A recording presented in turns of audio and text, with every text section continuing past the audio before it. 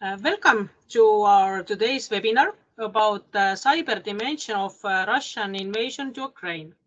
I'm Birgi Lawrence, the host today's event, and I'm from Tallinn University of Technology.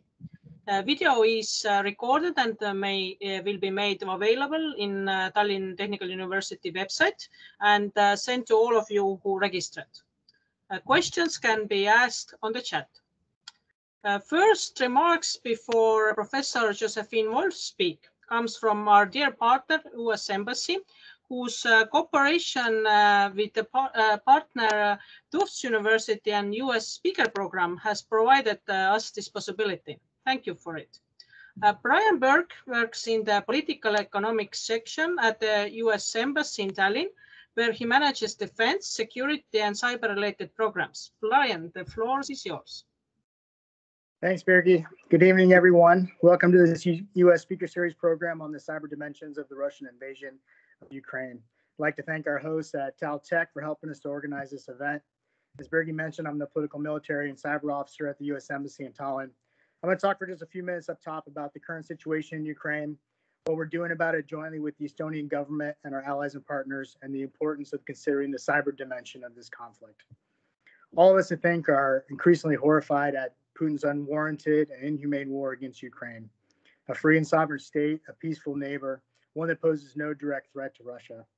In recent days, Russia has expanded its attacks, intentionally targeting civilian infrastructure and buildings, encircling cities, cutting off ordinary Ukrainians' access to food, water, electricity, and healthcare. More than 3 million people have fled the country, and many have come under direct bombardment by Russian forces as they tried to escape the inhumane conditions that Putin has created. In response, the United States, our allies and partners, have taken steps to ensure the Russian government pays a severe economic and diplomatic price for its invasion of Ukraine. We've imposed strict sanctions, cut off Russia from the global financial system, prevented Russian elites from laundering their ill-gotten gains, and continued to isolate the Russian economy. 1 week has erased 30 years of progress in integrating Russia into the world markets. It is important to remember that it doesn't have to be this way. Russia could choose to cut its losses and pursue a good faith diplomatic agreement with Ukraine, something that President Zelensky has said that he wants. And we applaud the steps the Estonian government has taken to support Ukraine throughout the crisis, providing humanitarian assistance, implementing strong sanctions against the Russian regime in cooperation with EU partners, and providing lethal aid to the courageous Ukrainian forces fighting for their country. One lesson we've drawn from this war has been the need to continue strengthening our collective defense. As President Biden has said, we will defend every inch of NATO territory. And it's obvious looking at the pictures that are coming out of Ukraine that this means defending on land, in the air, and at sea, but defense in the cyber realm is becoming increasingly vital. Our connected economies and our critical infrastructure have been and will continue to be under attack. And this is something we work very hard at our embassy in Tallinn. We work with our Estonian partners to strengthen our collective cyber defense, attribute attacks to malign actors, and promote norms of responsible state behavior in cyberspace. Estonia is a world leader on cyber, and we're particularly happy to see so many of you studying and working on these issues. Now I'm going to turn it over to our guest speaker, Dr. Josephine Wolff, Associate Professor of Cybersecurity Policy at Tufts University. She's an expert in cybersecurity policy, international internet governance, and the legal, political, and economic consequences of cybersecurity incidents. She'll help us understand what lessons we can draw from Russian cyber tactics in Ukraine compared with earlier attacks against Estonia and Georgia, and what this means for the future of international conflict. Dr. Wolff, welcome. Thank you so much, Brian. Really sort of helpful remarks to set the context for today. And thank you, Birgi, and everybody at Tech. I'm so honored to be here. I think that speaking to Estonians about cyber conflict is such a sort of important and rare honor because Estonia actually plays such a central role in this space and is often one of the starting points when we think about what cyber conflict looks like and what the right ways to respond to it are. So I'm going to talk a little bit going back to 2007 about some of the early cyber conflict between Russia and Estonia and try to give a little bit of a historical perspective on what we've seen from Russia before, what we're seeing right now, and what kinds of conclusions we could or should be drawing about the nature of hybrid warfare, the role that cyber dimensions play in these types of conflicts. So the things I want to talk about today, first of all, just broadly kind of how we think about different categories of cyber conflict, how we kind of divide up what different types of cybersecurity incidents look like according to the motivations of the perpetrators, according to the kind of damage that they do, and where the things that that we're seeing now fall along that spectrum, as well as how they differ from some of the sort of offensive cyber capabilities that we've seen from Russia or from other countries over the course of the past decade and a half.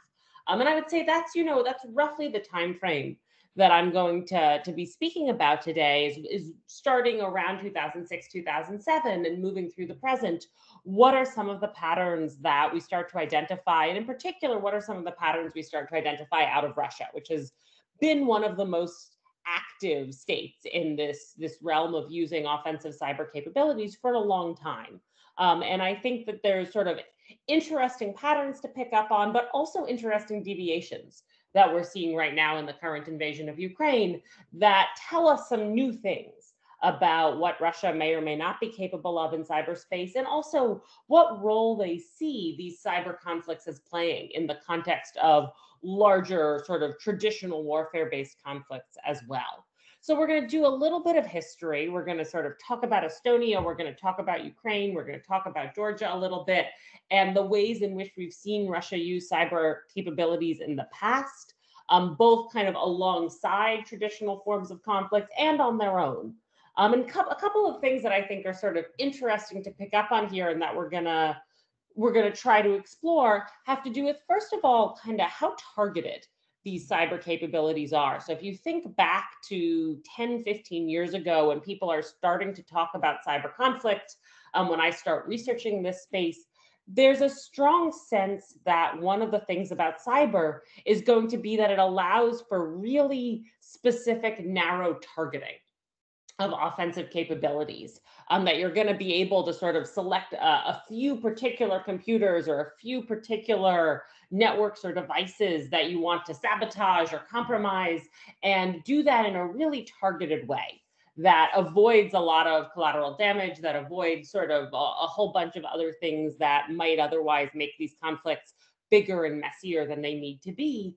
And one of the things that I think Russia has really challenged over the course of the past 10, 15 years has been that idea that sort of when you use cyber capabilities, they can be quieter, more covert, more targeted than traditional forms of conflict. And so I want to talk a little bit about sort of what that arc looks like for Russia, what kinds of attacks have been attributed to them over the course of the past 15 years, and how that's been different from what we've seen out of other countries, how that's been different from what we've been tracking out of China, out of North Korea, out of Iran, because I do think Russia has a sort of very unique identity in this space in terms of the kinds of capabilities it exercises, in terms of the partnerships it has with private actors in the country who are launching various kinds of cybercrime and cybersecurity incidents, and understanding kind of what that Russian profile is of how they wield cyber capabilities is really useful and really interesting for looking at what's happening right now and trying to make sense of it, I think. And then we're going to spend some time just sort of looking through some very recent headlines, talking about the ways that Russia has been using cyber capabilities just for the past month and a half, really, and trying to kind of get a handle on how sophisticated are these capabilities, why would they make these choices as opposed to some of the other ones we've seen in the past, what kinds of conclusions are people in this space starting to draw based on those decisions. And I will say, right up front, and we can talk about this more as we get into the discussion in the Q&A, that everything I'm going to say to you right now about sort of the Russian use of cyber capabilities during the current invasion could change at any point, right? I'm going to draw some conclusions based on really just a few weeks worth of conflict, and there's no guarantee that the state of cyber conflict won't shift dramatically. But I do think we're now at the point where we've been watching this space for enough time that it is possible to sort of at least draw some preliminary conclusions about how this conflict in the cyber domain is different from some of the previous ones that we've seen out of Russia. And that doesn't mean that it couldn't escalate or worsen or anything else. But we are at a point where a lot of people are saying, this seems a little different. This seems a little bit unusual. This is certainly not what we were expecting 4 or 6 weeks ago, when people started to kind of worry about cyber attacks from Russia in relation to this particular conflict and what that might look like.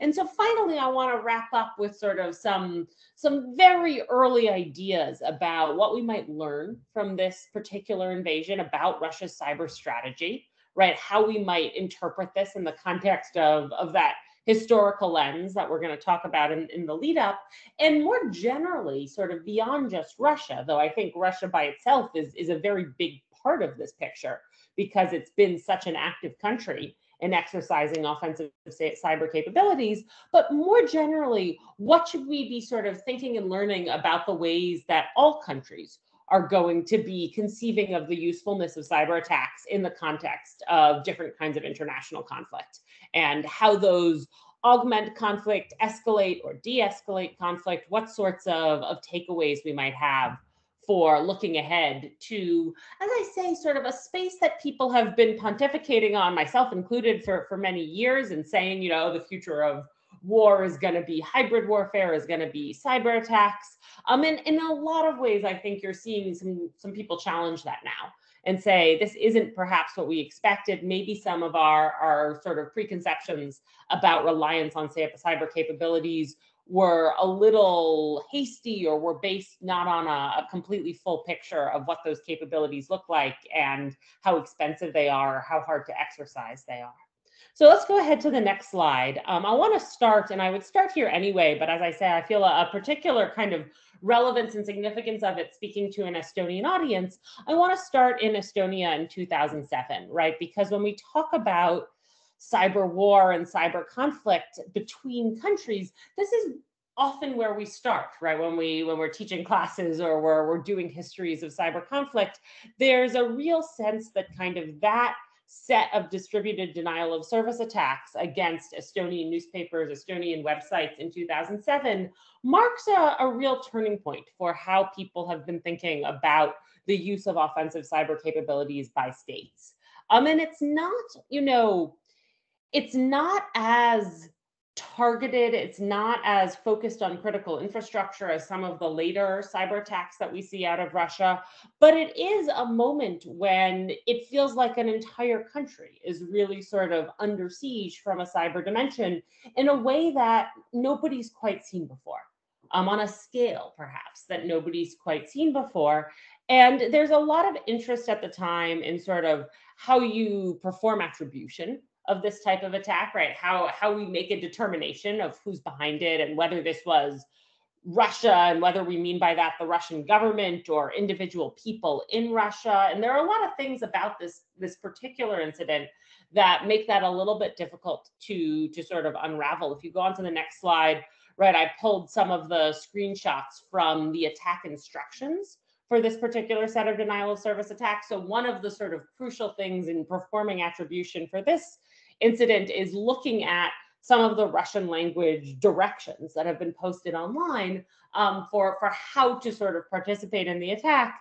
And there are a lot of people who sort of use this to say, oh, this seems like something that's more informal than a Russian government-sponsored attack. This seems kind of more like a loose coalition of people who are coming together to bombard Estonian networks with traffic and take them offline.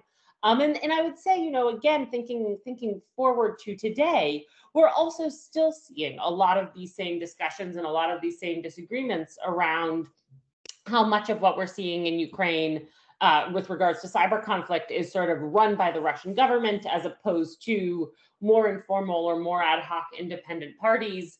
And that's long been one of the issues around trying to attribute cyber attacks to Russia, because there are so many kind of loose connections, or in some cases not so loose connections, between the government and other entities, organized crime groups, individual sort of independent hackers, that it can be hard to trace things back sort of very squarely to the Russian government. But this is also a moment in 2007 when Estonia is under attack online, when we start to see some of the kind of more formal attribution mechanisms from states kick in. And if you go on to the next slide, I took, you know, just a chunk of the statement by the Estonian foreign minister, which is made soon afterwards, saying Russia is attacking Estonia, right? Sort of establishing one of these early statements, which we're going to see many times over in the following years from many other countries, in which you actually attribute a sort of very specific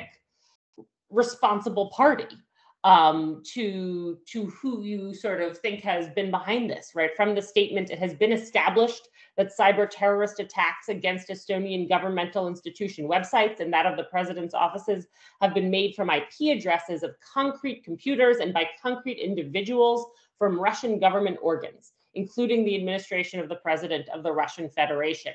So when we think about kind of the history of countries attributing cyber attacks to other countries' governments, this is an important landmark, right? This is a moment when you have a national government saying a cyber attack directed at our entire country has come from another country. And it's going to sort of a little bit be the template for a lot of the later attribution efforts that you're going to see in 2016, 2017, even still today, where countries are trying to coordinate some of this attribution activity and do it in a way that makes it clear and makes it somewhat unassailable. Sort of, here's who was behind this. We have put together our intelligence. We have performed our own digital forensic analysis. And we know what we're talking about, to sort of try and preempt some of the questions, some of the concerns that often come up around cyber attacks of, well, how can you ever really know for sure who was responsible for this? If we think about what happens here, right, if just to sort of wrap up our discussion of the Estonian incident, if you go on to the next slide, I pulled the website from NetNon, which is one of the big internet exchange points in Europe. And they are hugely relevant, right? So when we sort of look at these massive distributed denial of service attacks on Estonia, what actually happens to remediate them is you get a bunch of folks at these internet exchange points. There's a guy from NetNod named Patrick Hallstrom who's very involved. There are a bunch of others who are working with him from Packet Clearinghouse and other private organizations. And they essentially get on the phone with each other and say, you know, do you see the traffic coming into Estonia? We need to coordinate the internet infrastructure around Europe to drop all of that malicious traffic, to cut Estonia off from these attacking networks and get their servers and their networks back up and running within the country.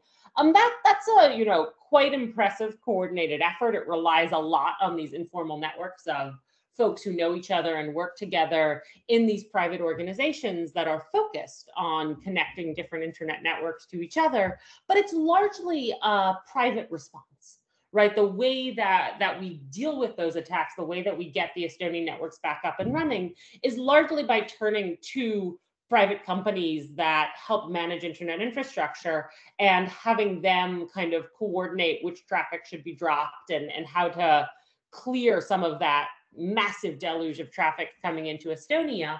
And I think that's important because it also sets the stage in a real way for sort of how we're going to think about who's responsible for protecting against these types of attacks, for remediating them when they happen.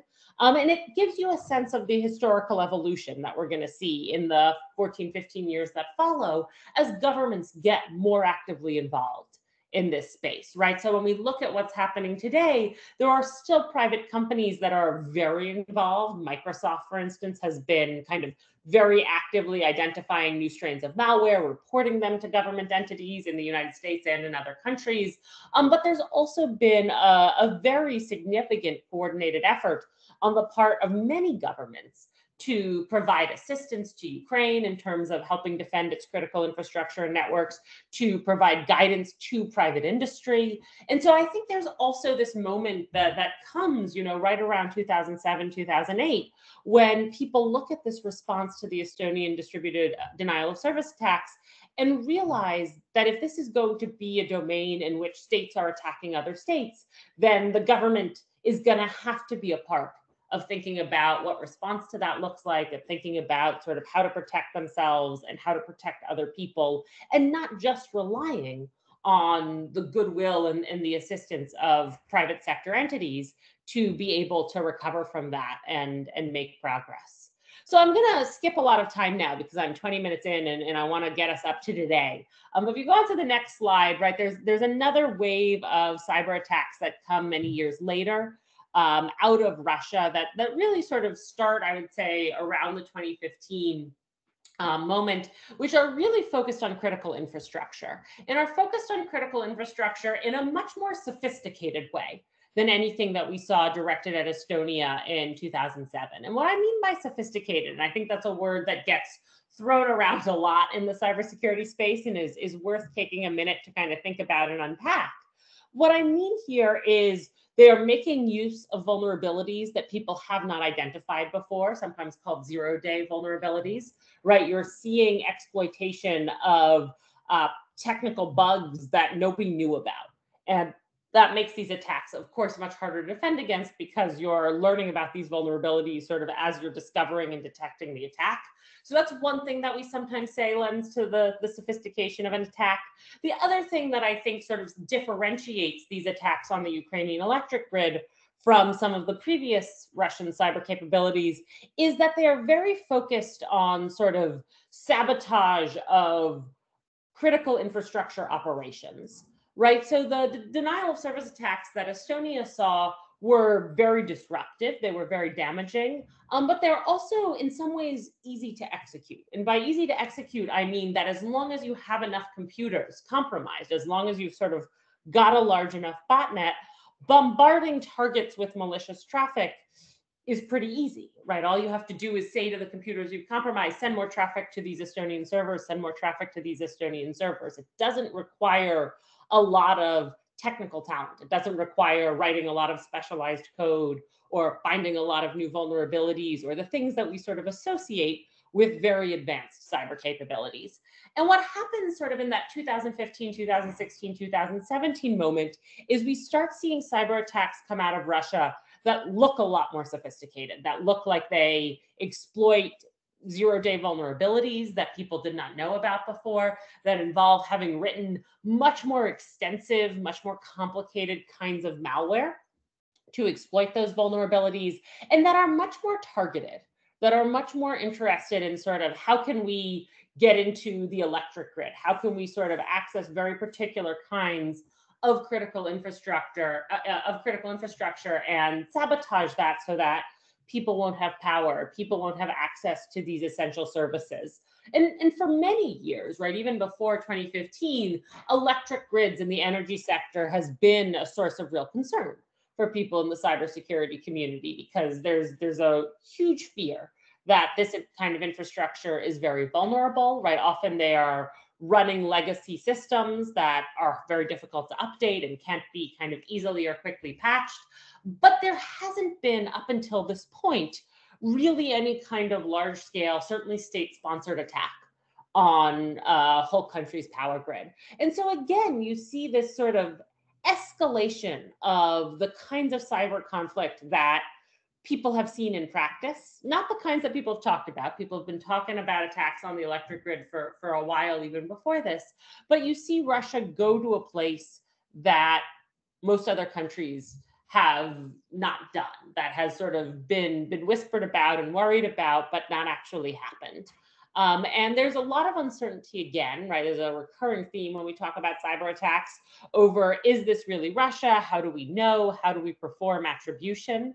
And a lot of that attribution, I would say, kind of comes not at the time, right, not right when the Ukrainian power grid has been compromised, but in the following years, as there are more kinds of cyber attacks coming out of this same group within the Russian government, and people start sort of focusing more on the similarities across the code bases they're seeing and the ways that some of the same techniques and tactics are being leveraged.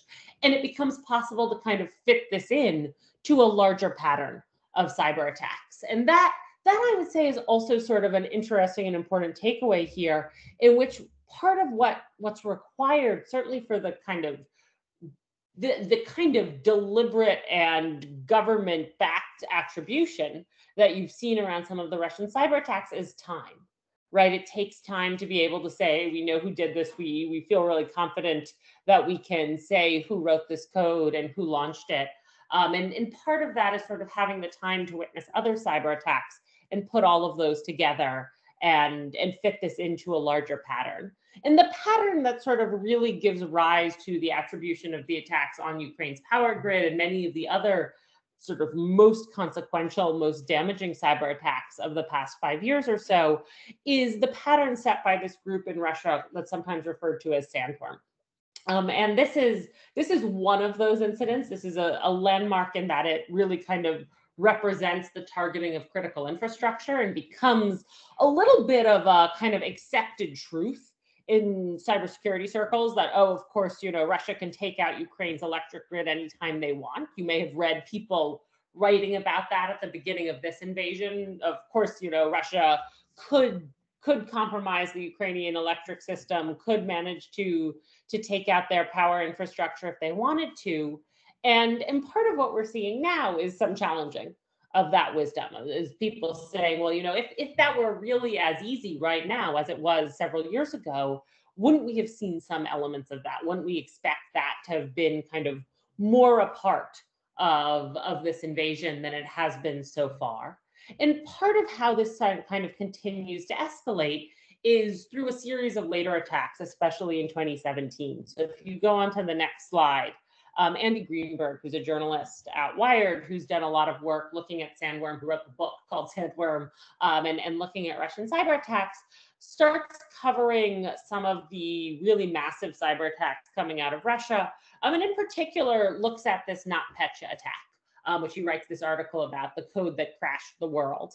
And here, one of the things we start to see, and I think you see it in this headline, in this Wired cover, are cyber attacks that are so much bigger than just one country in their impacts, right? And so everything I've sort of talked about so far has been, oh, here's a set of cyber attacks on Estonia, here's a cyber attack on the Ukrainian electric grid. These are not necessarily super narrowly tailored attacks, but they're attacks that are kind of largely constrained within the borders of one country.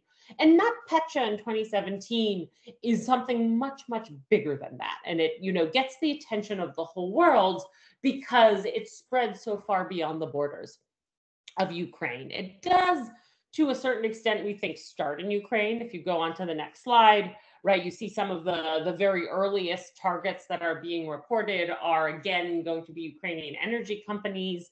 The initial distribution vector for NotPetya, for the malware, is through a Ukrainian accounting software, MEDoc. So there's definitely some signs that it's targeting Ukraine, or that its initial attempts to sort of spread are happening in Ukraine. And you see that also in terms of how many computers are infected in different countries.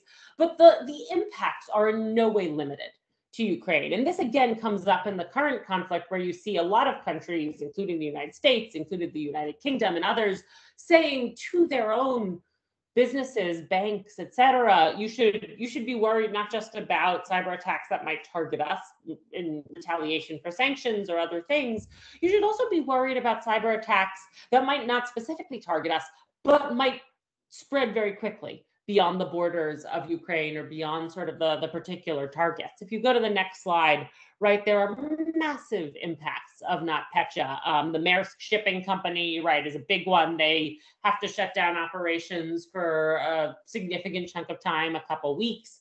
Merck, the pharmaceutical company based in the United States, has to sort of suspend its vaccine manufacturing for a while because its systems are so compromised.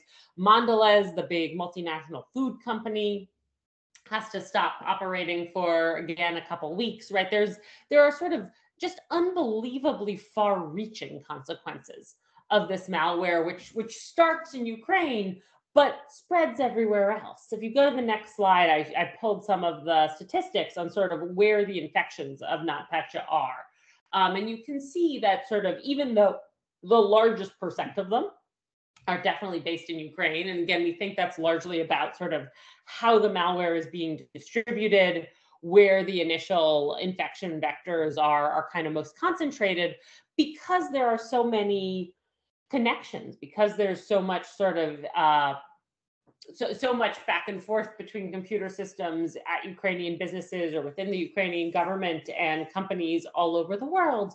You start to see this spreading really rapidly, first across Europe and then through to the rest of the world. I was living in Rochester, New York at the time when NotPetya happened, and the local gas and electric company, RG&E, Rochester Gas and Electric, was impacted by this because their parent company was based in Spain and had been infected. And so there was sort of a really international component to this cyber attack in a way that we hadn't seen before, right? And again, when we sort of think about the landmarks of how Russia changes the norms for cyber conflict, how the ways in which they wield cyber capabilities escalate what we expect or what we view as accepted practice in this space, you see sort of first the idea of a state targeting another state, going back to maybe 2007. Then you see a state targeting another state's critical infrastructure in 2015. And now in 2017, you see a state targeting not just one particular other state's critical infrastructure or resources, but the computing capabilities of companies and government agencies across the entire world. The scale of it is sort of unlike anything anybody has ever seen. There are also some kind of interesting features in how NotPetya is designed that are a little bit confusing and a little bit striking to people. If you go to the next slide, I pulled some of the sort of text that shows on computers that are infected by NotPetya. It looks at sort of first glance like a ransomware attack, right? It looks like a, sort of traditional financially motivated cybercrime, a ransom message saying send $300 worth of Bitcoin to the following address, right? And these kinds of things that lead people at first to think maybe this isn't the Russian government, because why would the Russian government be sort of trying to make money in this way, like a common cyber criminal? But there are also some things about the implementation that then lead people back to saying this doesn't seem like cybercrime. This doesn't seem like it's been set up to receive money. So for instance, if you go to the next slide, right, one of the things people pick up on very quickly with NotPetya is that the addresses where people are supposed to send money don't actually work, right? You can't actually reach any of the sort of people who are, or the accounts that are mentioned in the ransom notes. You can't actually make the transfers that are being asked for in a lot of these cases. So it looks like it's been kind of dressed up as cybercrime, perhaps in some sort of half-hearted attempt to make it not seem like a state-sponsored cyber attack. But in fact, the underlying infrastructure for a financially motivated cyber attack is really not there. There aren't ways to make these payments. There aren't ways to sort of contact the people who you would have to write to and say, please give me the decryption key so that I can unlock my systems now that I've paid the ransom. Nothing seems to have been set up here to kind of make you really believe that this was just a bunch of cyber criminals spreading malware. And in fact, that's a sort of perception that is much more heavily endorsed several months later by a whole bunch of governments that sort of coordinate their response to this and release formal attribution statements, sort of akin to what you saw from the Estonian government in 2007. If you go to the next slide, here's the UK government saying this was the Russian military, right? This is, we've done our assessment. We've looked at all the evidence. We've looked at all the intelligence. And we found that the Russian military was almost certainly responsible for the NotPetya cyber attack of June 2017. And I would just again flag for you, this is a statement that's being made in February of 2018. This is a statement that sort of requires several months of assessment and gathering evidence and coordinating with other governments. If you go to the next slide, you see sort of the similar statement coming out that same week from the US government saying the Russian military launched the most destructive, oh, sorry, we're going the wrong direction. Go to the next slide after this one. Here you go. So here's the statement from the White House press secretary. And these are only two of several countries, sort of in the span of a week, that are getting together and saying, this was Russia. This was the Russian government that launched NotPetya. White House says in June 2017, the Russian military launched the most destructive and costly cyber attack in history. And I think part of what I would sort of flag about this aftermath is that you're seeing a pretty coordinated effort by a whole bunch of different countries to try and tamp down on uncertainty, to try and say, we know who did this, and we want this to be kind of established fact. We don't want everybody to have to be running around all the time saying, well, you know, allegedly Russia was behind this or did this thing. We want people to sort of recognize that a particular country was behind this attack and that this was something really damaging and really sort of unlike what we've seen before in terms of state-based cyber conflict. And if you go on to the next slide, I would just say sort of quickly so we can get to some discussion of what's happening right now. You continue to see some of this formal attribution coming in cyber attacks that are launched at Georgia in 2020 and trying to sort of say, you know, there's no doubt in the minds of all of the countries that have looked at these attacks and sort of studied the code and studied how they were distributed, that this was not just sort of Russian hackers behind this, but something led by the Russian military intelligence agencies that took out, in this case, websites and interrupted television broadcasts, that was really sort of focused on communications networks and media outlets in this particular case. I think if you go to the next slide, right, you see another sort of story about the attribution process here. And I would say, you know, there's a certain amount of reliance, I would say a lot of reliance on what we sometimes call naming and shaming in this space, right? The idea that if you coordinate some of this attribution and you say this was Russia and they were behind it, that will perhaps help deter Russia or deter other countries from launching similar attacks in the future.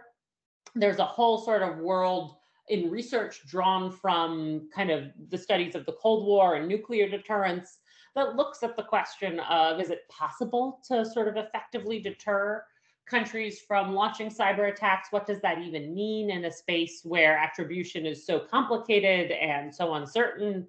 And part of what I think the past 10, 15 years of cyber attacks has been about is trying to codify a little bit the attribution process and sort of watching governments around the world try to turn that into something a little bit more formal and a little bit more recognized to undermine the idea that in cyberspace attribution is impossible and it can't be done and nobody really knows with any certainty who was behind anything. It is still true, and I think you're seeing this now in the current climate, that attribution can be slow, that attribution can take time to do effectively, and that one of the concerns, I think, sort of in the early days, perhaps pre-invasion of Ukraine in particular, when the tensions were rising, when there was a lot of concern about invasion, but there wasn't yet clear military conflict, was how much pressure would there be to perform really rapid attribution of cyber attacks. If you go to the next slide, right, one thing that I think is striking about some of the early stages of the Russia-Ukraine conflict is how much more cyber activity there perhaps was pre-invasion. So we saw in February a series of cyber attacks that were targeting Ukrainian government websites, Ukrainian banks. These included just sort of standard defacement attacks where websites were pulled down or graffitied or replaced with other text. They also included some of this kind of data wiping software where Ukrainian government agencies had data that they were storing just deleted off of their machines and then had to go back and restore them. You didn't see anything on par with the attacks on the electric grid, the idea of sort of actually disrupting the operation of critical infrastructure, but you did see a fair bit of this kind of lower level cyber activity that was aimed at disruption, aimed at kind of making it hard to organize, hard to distribute information, hard to operate the financial infrastructure of the country. And you also see a fair bit of kind of cautiousness around the attribution here. And again, I would say I think that's largely about time, largely about governments, including the Ukrainian government, wanting to be a little bit careful about how quickly they cast blame over this and how sort of fast they move to say we know exactly who was behind this and what was going on. And some of that was just that this was not, for the most part, very difficult stuff to do. Right, this was the kind of distributed denial of service attack that you saw being launched against Estonia in 2007. This was not the sort of very sophisticated targeted code that you saw from Russia in 2015, 2016, 2017. And because of that, I think there was also some concern that this could be anybody, right? This wouldn't have to be the Russian government. This wouldn't have to be sort of a really sophisticated threat actor in this space. So there's some uncertainty kind of in February over, well, do we know for sure that this is really Russia behind these attacks? If you go to the next slide, right, I pulled another headline in which you sort of see some Ukrainian officials saying, we think this could be Russia. We haven't sort of formally attributed this yet. We're not 100% sure, but we definitely are seeing kind of a repeated onslaught of cyber attacks targeting Ukrainian government websites in particular, and Ukrainian financial institutions. At the same time that is happening, as the conflict is escalating, as other countries are getting more involved and sort of making more public statements about what they think is going to happen, about the intelligence they've gathered, you also see other countries issuing warnings to businesses. So in the United States, if you go to the next slide, right, you see the Department of Homeland Security, which operates the Cybersecurity and Infrastructure Security Agency here, announcing, especially to financial institutions, banks in the country, we think you should be ready for sort of aggressive cyber attacks from Russia. We think something either specifically targeting the US because of sanctions, or perhaps just more broadly spreading across the entire world, like NotPetya, could be coming, and we want you to be prepared for that. What I would flag about these warnings, what I think is striking about them at the time and still striking about them now, is that they do not feature any of the sort of specificity that you see in some of the other kind of intelligence briefings or reports out of the United States about what Russia is going to do, right? There's no clear sense of, here's what we think is coming and here's how to prepare yourself. It's a very broad sort of, we think something might happen and we want you to ramp up protections and make sure that you're ready for it. And because everybody is on such heightened alert for cyber attacks from Russia, there's a lot of focus on each new discovery, each new detection. If you go to the next slide, there's a set of wiper malware that's identified just in the past couple weeks. Microsoft finds the Foxblade malware. A set of researchers at ESET find the Caddy wiper malware. So there are sort of strains of malware that we see, we think coming out of Russia. We think sort of linked to trying to delete data, maybe from Ukrainian websites, maybe from websites around the world. What we don't see, and it's a pretty striking absence given what we've seen in the past from Russia, are any of these wiper malware programs that are actually able to spread really effectively and really rapidly, right? Because when you think about NotPetya, what's damaging, what's scary about NotPetya is that it spreads across networks, across computer systems all over the world really, really rapidly before people have a chance to patch their systems, before people have a chance to kind of disconnect from the infected devices. And none of the new strains of wiper malware, at least that we've seen so far, have exhibited anything like that ability to exploit vulnerability that can sort of put them on millions of machines across the world.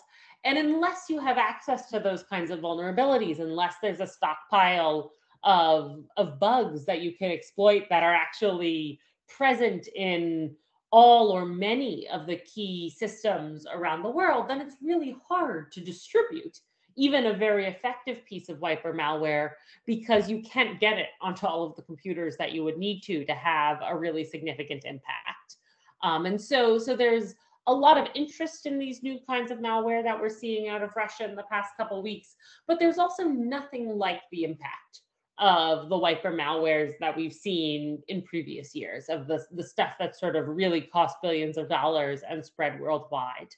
There's also a lot of interest in sort of who is behind the cyber attacks on all sides of this conflict. If you go to the next slide, a lot of the kind of reporting on this has focused on this idea that you've got independent volunteers, independent hacker groups like Anonymous getting involved in this space, launching denial of service attacks or leaking stolen data or defacing websites.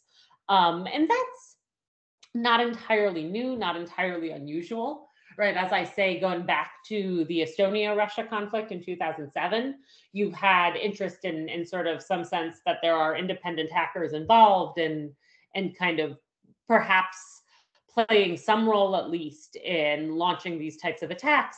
It's a little bit unusual though, again, compared to some of the more recent, more sophisticated attacks that we've seen out of Russia in this domain. And I think again speaks to the sense that a lot of what's happening in cyberspace here is relatively amateurish, is relatively easy for even, people without a huge amount of resources or a lot of time to devote to this to be able to insert themselves into and have some impact. And that's not to say, again, that it's not destructive and it's not disruptive, because many of these cyber attacks definitely are. It's just to say that it's not the kind of cyber capability that you would spend years developing. It's the kind of cyber attacks that sort of somebody who had a somewhat casual passing interest in this space would be able to copy and paste some code from the internet and run and do a little damage, but not necessarily have very far-reaching impacts.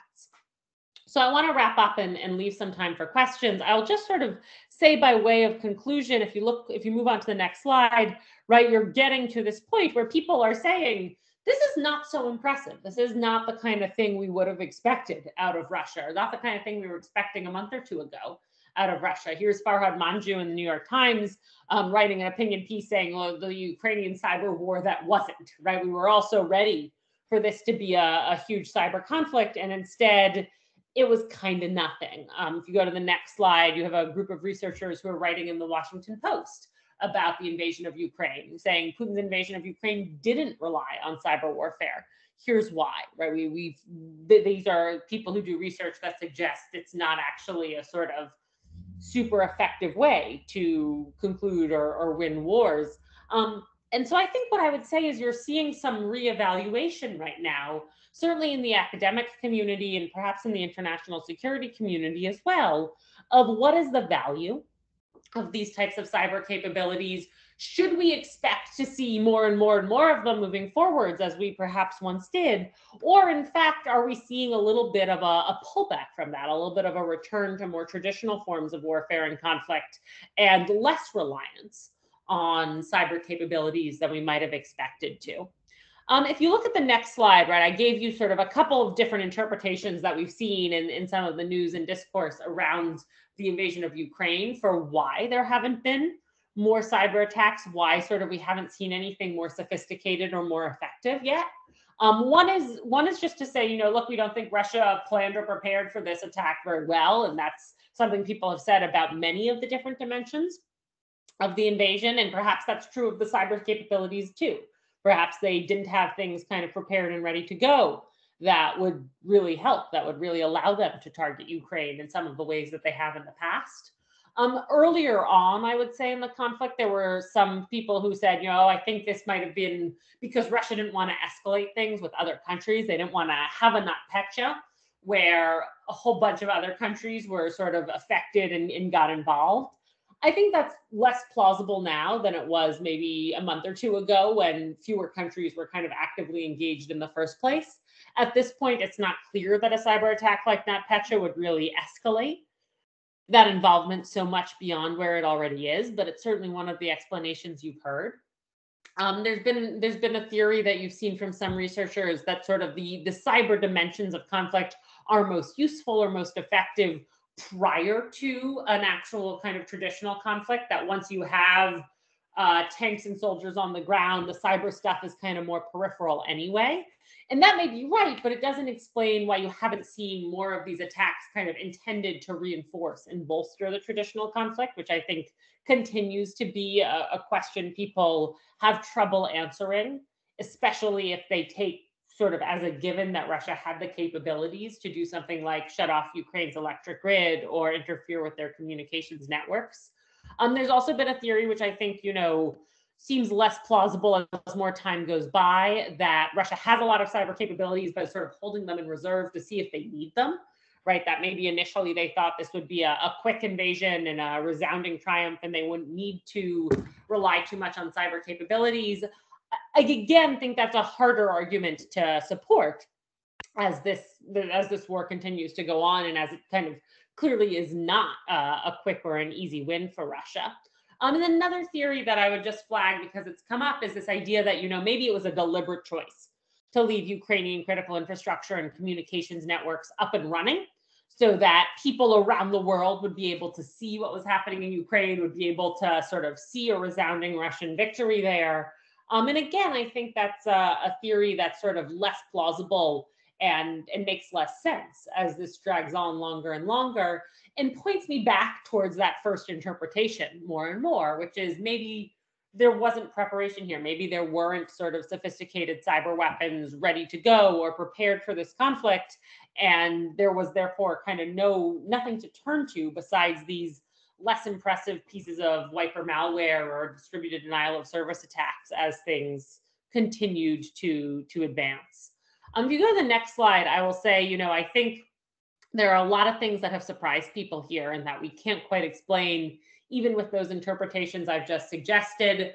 The idea that sort of you just don't see the cyber attacks that are being used to target the power infrastructure, to target the communications networks, even as you do see physical attacks on that infrastructure, right? You see Russian military trying to go after TV towers, trying to go after power plants, right? Things that you might have assumed or might have expected would be more effective and easier to do with cyber capabilities, you instead see being done with traditional forces in ways that suggest the cyber capabilities may just not be there or may not be effective.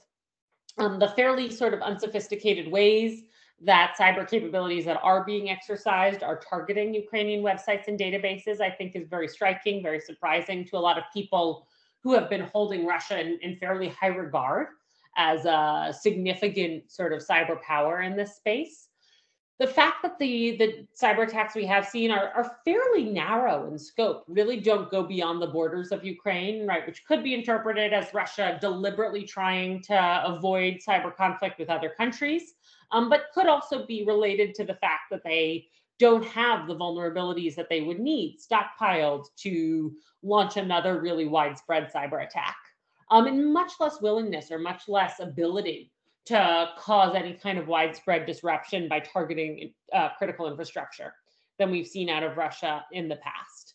So I think going to my last slide, sort of some of the key takeaways here so far, right, with the caveat again that this is very much a kind of changing and evolving situation, have to do with the idea that for Russia and perhaps for other countries as well, cyber conflict is actually much less fully integrated into kind of traditional military conflicts than we perhaps previously thought. This idea that all wars kind of going forward will be hybrid, that cyber will be a key component of all of them, seems a little less kind of concretely supported by this invasion than the idea that cyber is maybe helpful before a conflict or around the edges, but is not clearly a central part, at least of this conflict.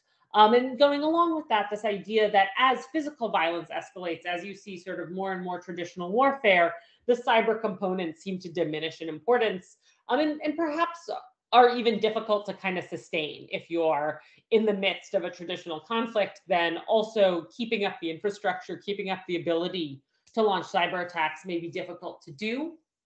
And then finally, this sense that sort of the cost calculus is different than we've perhaps thought of it, right? And that Russia, which has been pretty widely regarded as one of the most sophisticated and advanced countries when it comes to cyber capabilities, seems to be finding it easier or cheaper or more effective to target communications networks and critical infrastructure in Ukraine with physical forces, with military sort of troops on the ground than with digital tactics, I think is telling about how difficult, how slow, how expensive these capabilities actually are to develop, even in the countries where there have been quite a lot of resources thrown at them, and this sense that they are still not at the stage of being able to replace military action with those cyber capabilities. So I'm going to stop there. If you go to the next slide, I haven't left as much time as I meant to for questions and comments, but I would love to hear from some of you.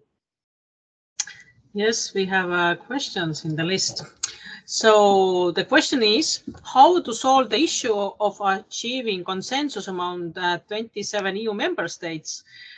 So only a few member states have this attribution capabilities and political will to share information with others.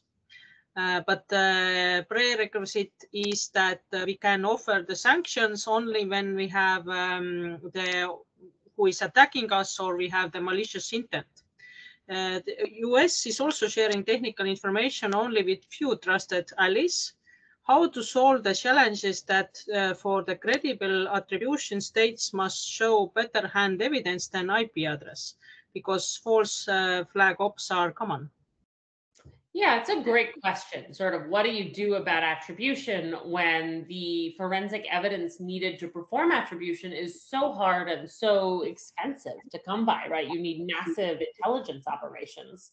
And when we look at sort of how attribution has been done by countries like the United States in the past, a lot of it is really not just based on IP addresses. A lot of it is we've actually sort of gotten inside some of the Russian military networks and established these people wrote this code in this repository at this time, right? And if you look at some of the indictments that have been issued against Russian military officers, you see really granular sort of, this person wrote this piece of the NotPetya malware and sent it to these particular people on this day. And I think that's the kind of evidence that you would probably need and want, right, to say this is really kind of credible attribution. And exactly as you say, sort of not relying just on IP addresses. I think the only way to sort of do that more broadly across more states is to have either public dissemination of that intelligence or privileged sharing of it. And as you say, sort of the US hasn't always been willing to share that very widely beyond the Five Eyes countries. I do think you're seeing more willingness, not just from the United States, but from many countries to share intelligence a little bit more broadly in the context of this invasion, in the context of cyber attacks more generally. But I don't think there's any way around the idea that sort of it doesn't make sense for every single EU member state to have an intelligence operation that is sort of that deep into the sort of nitty-gritty of what's happening in Russian military agencies. There has to be some way to sort of share that information and allow for it to be spread across those states, which doesn't require them all to replicate those same capabilities. Mm-hmm. Then another question is about Ukraine authorities, because the internet has been down and attacks against Viasat have caused huge loss of communication attributed to Russia. How do you view these efforts of Russia? Can Russia attack Western critical infra and under what condition as retaliation for sanctions? So another really great question. I think my understanding of some of the internet outages in Ukraine is that they've been fairly sort of short in terms of their duration, and that the ones that have lasted longer have largely been because of physical attacks on infrastructure and on the towers and cables that are being used to carry traffic. I think there's no question that sort of targeting critical infrastructure and communications networks is incredibly damaging, is incredibly destructive in the context of this conflict. I do think that there is some reassurance to me in the fact that the way that Russia has been able to do that most effectively is actually through physical attacks, and suggests to me that Ukraine has done fairly well at trying to harden its own networks and infrastructure against cyber attacks. That doesn't mean that there aren't other ways of compromising these networks. I think a Russian cyber attack on Western critical infrastructure, we don't know what the response would look like from the United States, from other Western countries, because we haven't seen anything really like that. The closest we've seen is probably NotPetya, which was an attack with massive consequences, but was perhaps not exactly an attack on critical infrastructure. I think if Russia chose to escalate in that way, you probably would see much more aggressive response in the cyber domain. But it would also be somewhat unexpected at this point, because Russia has gone so long now without launching any kind of sophisticated cyber attack. And so it would have to be something that they were really sort of holding in reserve and waiting to see if they had to do. But it's certainly possible. It's certainly something that people in all of these countries are thinking about and worrying about. and I'm sure coming up with scenarios for sort of what the appropriate response would be. Is there an expectation of increased threat of cyber attacks now where the things are not going as planned for Russia, and maybe even specifically after the war ends? So I think 2 weeks ago, the answer would have been yes, right? That sort of the worse things get for Russia on the ground, the more they're going to rely on cyber attacks, the more this is going to escalate in cyberspace. And now I'm less sure. Now I'm honestly, we still haven't seen that. So it's always possible that at any point there's going to be an arsenal of cyber weapons let loose. But I become more skeptical as time goes by, because I think, you're already seeing that things aren't going as planned, and you're not seeing that kind of compensatory cyber escalation. So after the war ends, certainly I think it's possible that Russia could decide we're going to really double down on cyber capabilities and retaliate that way. But I don't know, because I also think it's possible you could interpret this as they've lost a lot of their technical talent. They haven't been investing in those capabilities in the way that they were even 3 or 4 years ago. And perhaps this is not where they have sort of decided to show their strength anymore. In my university, people are talking a lot about trolls. So in one hand, we teach students that you have to be nice and good online. Then we tell them that don't trust nobody and trolls are not humans. But the first hand, when you meet the troll, they seems like a real person, but they lure you in. What the government should tell the youth and commoners about the information war, because currently only the informatics teachers and scientists are teaching the society. And the problem is that the students, because they want to act and they can't, they just open up the website who is doing the DDoS, and they feel that they can do something to contribute to end the world war.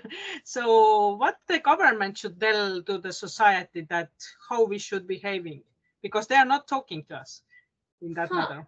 So it's a really interesting and important question. I don't know that I have the perfect answer. I think, often the advice around online trolls is sort of disengage, or certainly in the United States, a lot of the effort has been, don't pay attention to the information that they're posting, flag that as disinformation or flag these as fake accounts, and try to kind of make it so fewer people see them and fewer people interact with them online. I will tell you, I do not think we've had a lot of success with that strategy. And I think if you look at a lot of the big social media companies, they are still really struggling with sort of what should we be doing in this space and how do we do this more effectively.